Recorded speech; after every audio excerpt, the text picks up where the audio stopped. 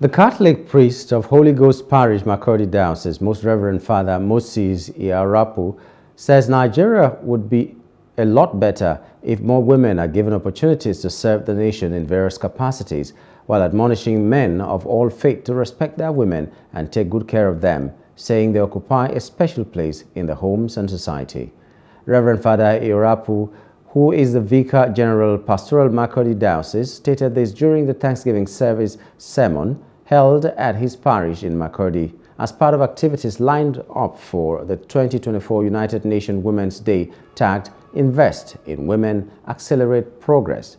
The Thanksgiving Mass had in attendance the representative of the UNHCR, the Ministry of Women Affairs and other development partners, where they called on the men to support women against all forms of vices and help them actualize their God-given potential as they filed out with placards of various inscriptions. The truth is, you cannot go without a woman. Imagine that half of the governors were women. You would have been a better place.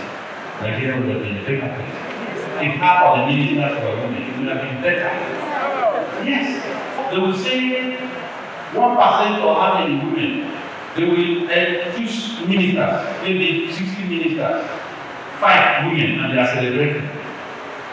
And sometimes they will not choose their own girlfriends or their own daughters or somebody close to them who is very bad.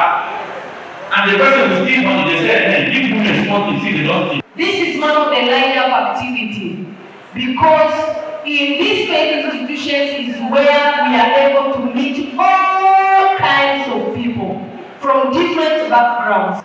There are 11 core Catholic saints in our church who are actually survivors of sexual and gender-based violence in different forms. Denial of resources, rape, physical assault, and so on and so forth.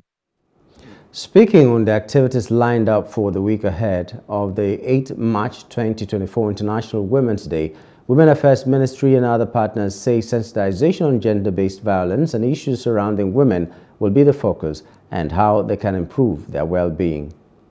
Well, for this year's International Women's Day, we have activities earmarked for these days. Let's sensitize the general public on issues affecting women, how women should be included in key activities in the society. And we also plan to be in schools, 4 schools across Makurdi, that's Makurdi International Primary School, Wajina School, Government Girls and Government Model Secondary School, where we'll also be sensitizing boys and girls on gender-based issues. We are to include women in all that we do.